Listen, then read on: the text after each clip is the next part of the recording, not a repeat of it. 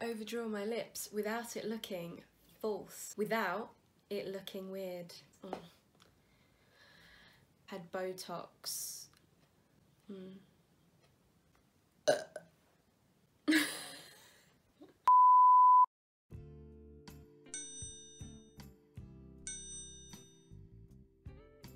Hello and welcome back to my channel. It's just me, TinieTashaa, or you can call me Tasha like everyone else does. And today I'm going to show you how I overline my lips and how I do my lipstick so that they look fuller and bigger without having to have any needles or stuff go around there, because I'm not about that. So all you're going to need today is a lip liner, a lipstick and a lip gloss, and I'm also going to show you a couple of my tips and tricks as well. First and foremost, which a lot of people don't do, is get a lip scrub. So this is probably one of my favourite lip scrubs from Lush. It's the honey lip scrub. I mean, you could probably make this at home. It's literally just sugar, mint and honey, I imagine. But this little guy is my favourite. I find that when you scrub your lips beforehand, they're so much softer and the products look so much nicer when you put it on. So that's just a little hack from me that I like to do if I'm going on a night out or if I'm at a photo shoot and the camera is going to be right up in my face and you're going to see everything. You want your lips to look really nice, plump and soft. I'm just going to grab some of my lip scrub, apply it to my lips in circular motions kind of thing without getting it down you.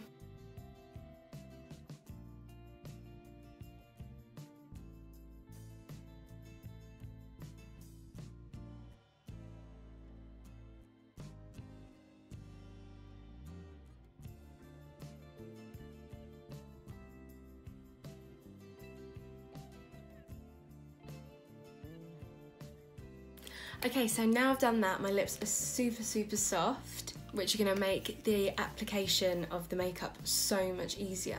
So first I'm gonna start off with my liner. I tend to go for a shade darker to the colour of the lipstick that I'm gonna be going, just so that then it looks slightly contoured.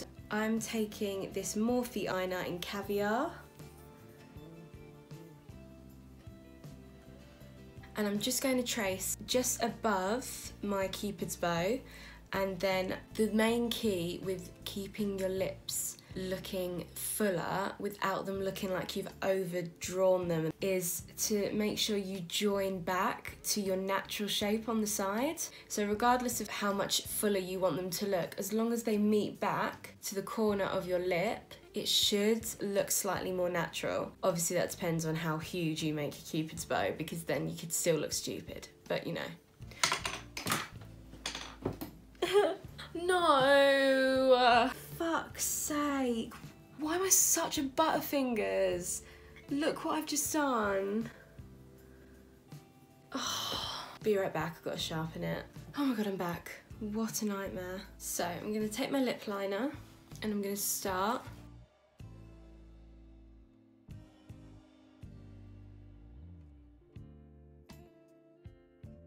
You don't need to go much more over your natural shape before you see a difference, so don't dramatically change your shape of your lip, because then that's when people are going to notice.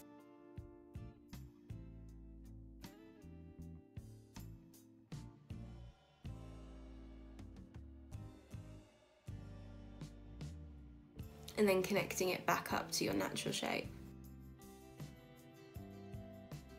So then once you've done that, you're then going to do the same with your lower. With your lower lip, you can actually get away with drawing it slightly bigger, just because most people have the lip dip down here, which you can accentuate more to make it look fuller than it is. So what I tend to do is here, as you can see, where I've drawn that line, you think is on the bottom of my lip. It's not.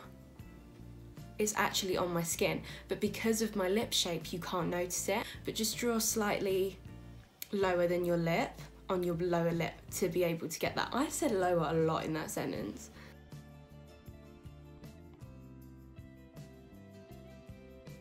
And then always, same as your top lip, make sure you are matching it back to your natural shape, because otherwise it's going to look silly.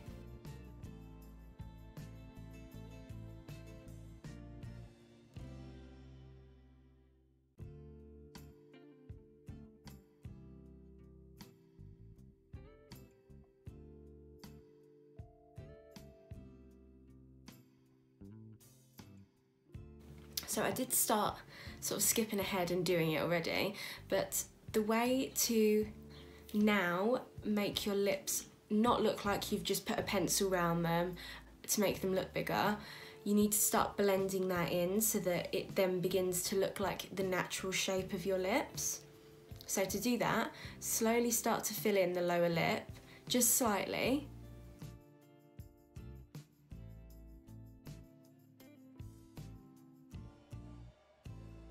And then the same with the top lip, just pretty much in the Cupid's bow.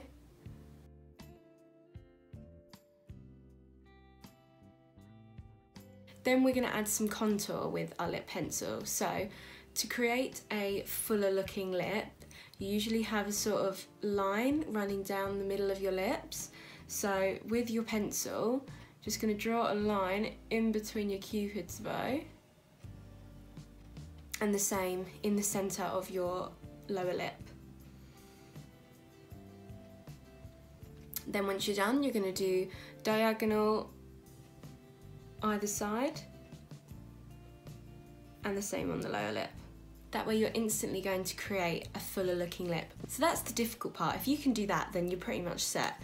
So once you've done that, I actually, before I like to put lipstick on, which most people just go ahead and do, I like to sort of smudge this in a little bit just to make it look less harsh. So you can still see the contours we've made on the lip, but it's just not as prominent and it just looks a little bit more natural. So once you've done that, you're then going to grab your chosen lipstick. I'm actually going to use the Stay Matte Liquid Lipstick from Rimmel London, and I'm going to use the shade Mocha. And then, as if this is just your normal lip, go over the entire thing, just tracing the lip liner that you just used.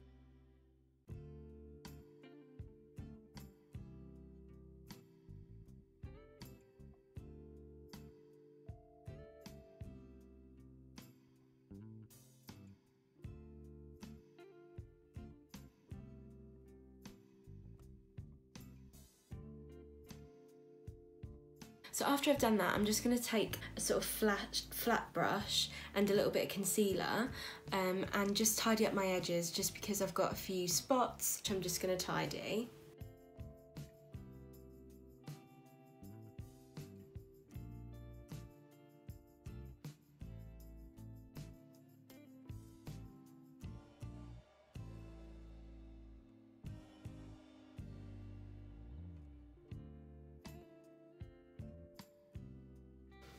Okay, so once I've tidied up a little bit, you should start to get this sort of looks where your lips automatically do look bigger.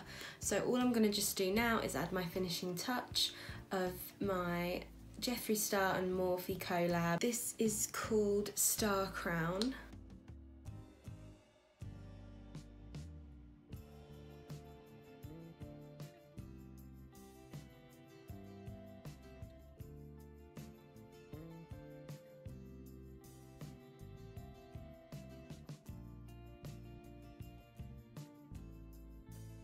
So once I've done that, I literally just like to pat over the top of my lip gloss, just because I really don't like, for a daily basis, having that completely light sheen of lip gloss across my lips. I like it to look a little bit worn and natural, so I've just tapped over that.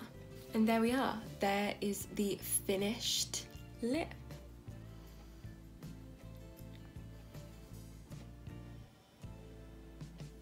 So I'll just quickly show you the before and the after. So you can see from the two pictures that I've just popped up there that there is a massive difference between the natural lip and the finished lip, and it didn't even take that long. This video isn't long. It won't take you guys long once you practice it. So I definitely think it's a nice, easy way to create bigger, fuller, beautiful lips in 5 minutes.